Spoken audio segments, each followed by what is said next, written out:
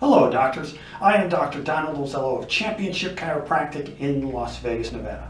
Lachman's test is a test for the ACL. It is done with the patient supine, the hip is straight, and we do this test in two different knee positions.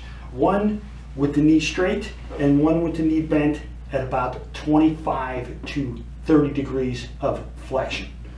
What you're going to be doing is you contact the distal femur, put the thumb in front and the fingers in the back, and then you contact the proximal tibia, and you want to anterior translate the tibia. We want to make sure that the ACL is intact. A positive test would be a large amount of anterior translation of the tibia on the femur as compared to the opposite side. You also want to check for how the end point feels.